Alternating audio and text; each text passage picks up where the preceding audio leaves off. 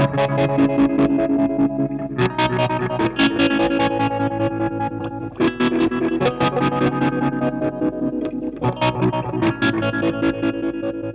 everyone. I don't play my pedals as much as I used to. I just don't have the time with family life and the web store and all that sort of stuff. Things getting busier with all of those things. And I wish I did, because I miss just sitting down and playing my guitar and, you know, hooking the effects up and mucking around with effects. I miss those days, which I don't get much time for these days. But I was looking at them the other day and I was thinking, I wonder how many of those effects actually have developed issues. And obviously it'd be difficult for me to do a video, it just takes so long for me to do a video to go through every single one and test every dial and everything, make sure everything still works. But I thought maybe I'd pull out some of the older ones that I've got and could test those and see if they're still working properly, if they've developed any issues. So I've got a selection on the floor down here. I'll point the camera at it so you can see. So this is just ones I randomly picked. Two I got in my hand are the FSH, which is an incredibly complicated pedal, and I think it was probably about number 15 or 20 maybe that I built. One of my favourites actually. I hope it still works. And that's the first pedal that I built, the MPN Booster. I actually tested that about 2 years ago. I did a video on the first pedal I ever built, and I tested it and it actually worked. So some of the other ones that we've got here, I might actually get a couple of older ones. These are all relatively new, maybe a Big Muff and a Tone Bender as well. Well, they're not exactly new. They're probably, like, that's kind of halfway through the deal. They're towards the earlier. That's an early one. That's quite an early one. This actually had the Hotcake clone actually had issues when I built it. It's always had issues. So I can't remember what the issue was. Maybe intermittent cutting out or something like that. So we can have a look at that. So with that said, I don't expect all these pedals to actually work. I expect some of them to have issues, which of course for me raises the question of, do do-it-yourself pedals have reliability problems? You know, like somebody that doesn't know how to solder properly, they don't know how to use flux properly, they don't know how to wire things properly or reliably. Do those things last as long as something if you bought it from a factory? I'd say straight up, no, they're not going to. They're going to be less reliable generally, particularly if the builder hasn't got much experience. But by how much? I mean, I've built a lot of pedals. Let's say I've got 150 pedals in there. I don't know, maybe there's 100, 150, I'm not sure. But let's say that, how many of those would actually not work? You know, what's the percentage rate of those that wouldn't work? I would say majority of those would be the earlier ones that don't work, the learning part, you know. And when I say the majority of the early ones, I'm talking maybe out of, you know, the first 50, maybe 4 that have maybe a few little issues. Would you get that with a commercial pedal? You're going to get, I mean, yeah, you can't escape problems whether it's commercial or do-it-yourself, but you're probably going to get a bit of a higher ratio with do-it-yourself just because the person that's building it is inexperienced. So anyway, enough talking. I'm just going to plug these in one after another and say working or not working, and we'll see which ones work and which ones don't. I know there's a couple in there that don't work, so we're going to get a few that don't work. But let's plug them up and see what they and see if they work.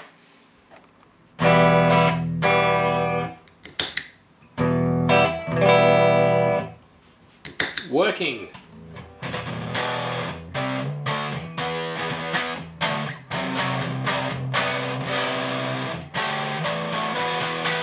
Working.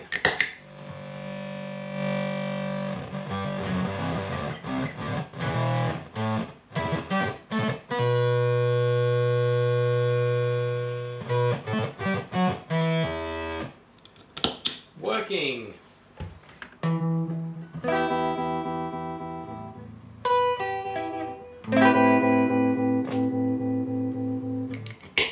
Working.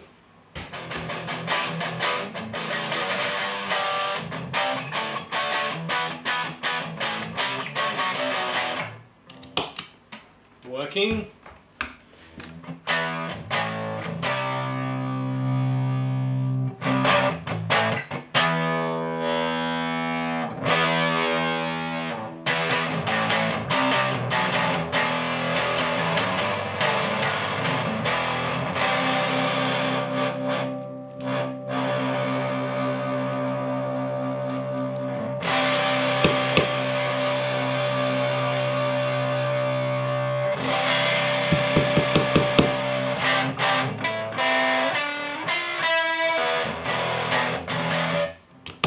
think it's working.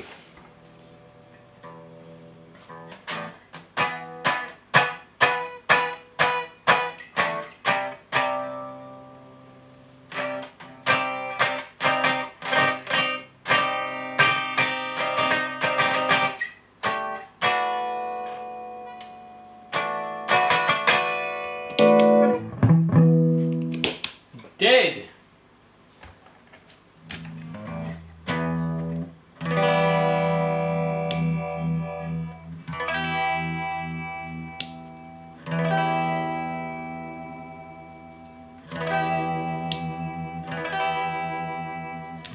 Working.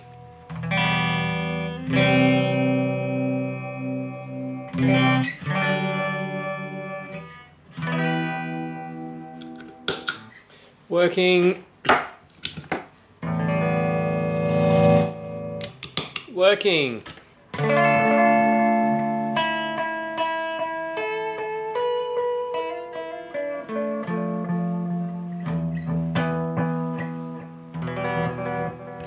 Working.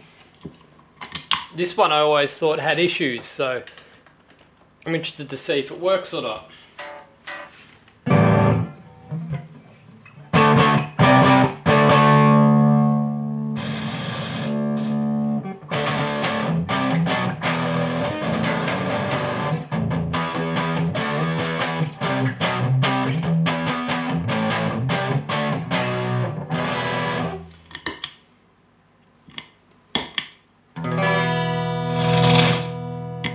Working.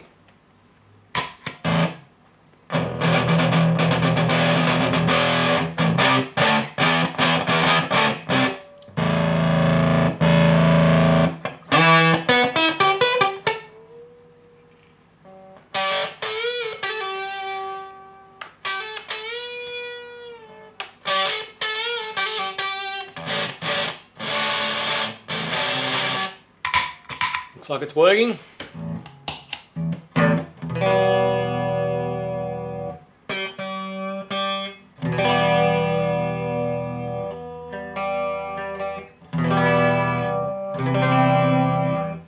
Working.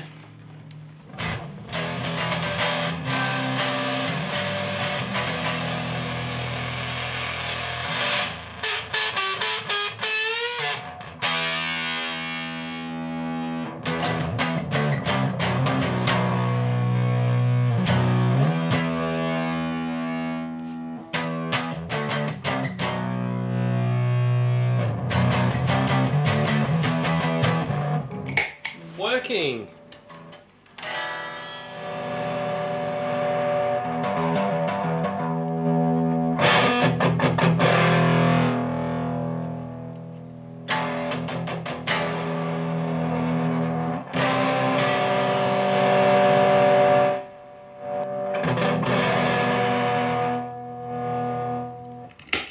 Not sure.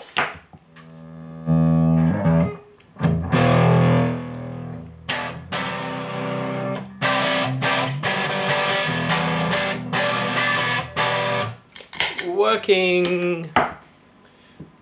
So that is the test sample. I've got many more pedals. Obviously I don't have time to, as I said before, to test them all. So if we just take a look in the cupboard, that's what I've got. Most of those are newer. There's a couple of old ones in there, but most of them are newer. So, and there's a few down the bottom there too, you can see. So the question is, okay. The two on the right are the ones that are suspected broken. The love pedal didn't work, which is strange because it's worked fine up till now. I don't know why that stopped working. And the tube screamer is on the fence because the tone control seems to increase volume, but I'm not sure if that's just the way that that particular tone control works where the volume increases a lot. Some of them do that. As you add more content to the signal, it gets louder. So it gives the impression that you're increasing volume. I'm not sure about that one though. It could possibly be busted. That was number 4 pedal that I built, or number 5 possibly. So it's very early on, and I could have stuffed something up very easily with that one. So that could have been inexperienced error with the tube screamer. So that's it. Of those, we've got one that's dead and one that's on the fence. So what did I get out of this? I tell you what I got out of this. Actually, one thing that probably wasn't quite expected. This input on my little power filter is knackered. It just keeps turning off. I'm trying to test the pedals and the lights are going on and off, and I'm thinking, oh gee, this one's got an issue too. But it's actually this input on the power disconnecting and switching the power off on the pedals. So I think I got these off eBay, these external jacks, and they're absolute. Just if you're going to get them and you want cheap ones, maybe just get them from somewhere. At least I can't believe I'm going to recommend it, but get it from like Tadar, where you know that a lot of other people before you have bought the same jack, and so you know that that at least it's been filtered through the community. Don't just buy them from random people on eBay, because you get rubbish ones like this. I've had so many issues with these external DC jacks I got from eBay. So that's it, a little look at some of my pedals at least and the reliability. Once they work, they tend to just keep going without a problem. The problem with this Love pedal is probably going to be some minor thing. I might open it up and have a look inside, and if it turns into an interesting topic, I'll record a video on what was actually wrong with it. But yeah, I mean, once they go, they go. You occasionally get a problem, but the other good thing, of course, is being a pedal builder, I can fix it pretty easily. Not often that you hit a problem that you can't fix. So that's it. Thank you for watching, and hope you got something out of that. Keep building pedals. It's lots of fun.